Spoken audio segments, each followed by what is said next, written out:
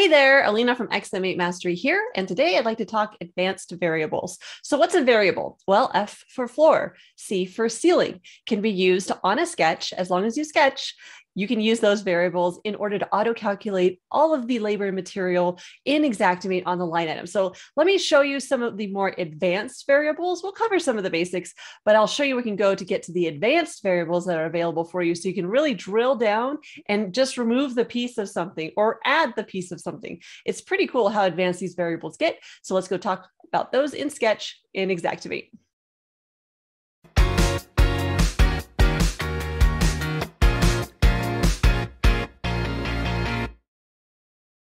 So I'm talking about a variable. What is that? Well, if you go to the properties of something like this room here, you can see that there's a list where you can see all the variables that are available. C for ceiling, F for floor, and it defines in this space what is available for you for that dimension. You've got your walls. You've got your wall opening linear feet. Did you know that that's what wolf stood for? So we can use all of these variables, and Mr. Anderson is saying hello today. Hello, Mr. A.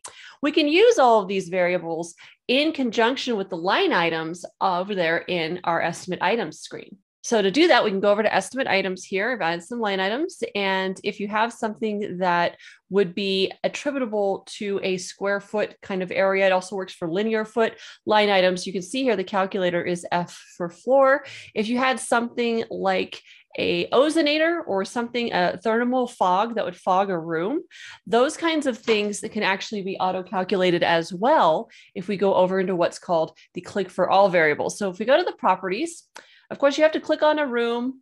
Actually, doors have these same variables as well. You can see here that the door variables are listed here, but I like to show you the room. That's the easiest one to show you. So on the room variables, if you click on the room or click on whatever component you're looking for the variable, go to the hand hovering over the piece of paper, the properties is what it's known as in Xactimate, and go to click for all variables. I think people overlook this button.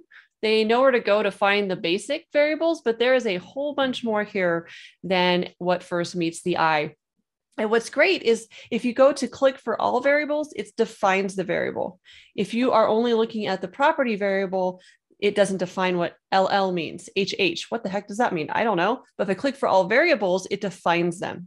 So that's the other reason I like to show this to you all, because not everybody knows that that's available. And if we were going to need to use any of these, well, we better know what the WOSF means. Well, that's the total wall opening area. So those are the totals of all the wall openings that it sees here in Xactimate. So I invite you to go create a sketch of your own. Look at these variables, look at the different variables available for your different areas of the room or roof. So we've got in the window, it's got its own properties and it's got its own variables here. Not too exciting on a window, but I will tell you, you've got variables in each of these components here.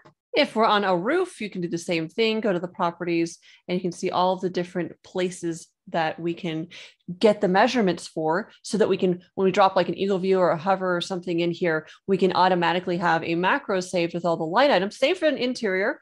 But when you sketch something, you can save all of your macros with all those variables already pre-filled, so that whenever you drop a sketch into your room and you throw the macros on, or if you drop the sketch in from eagle view or hover into your roof, you throw the macro on, saved with all the variables, saves you a ton of time.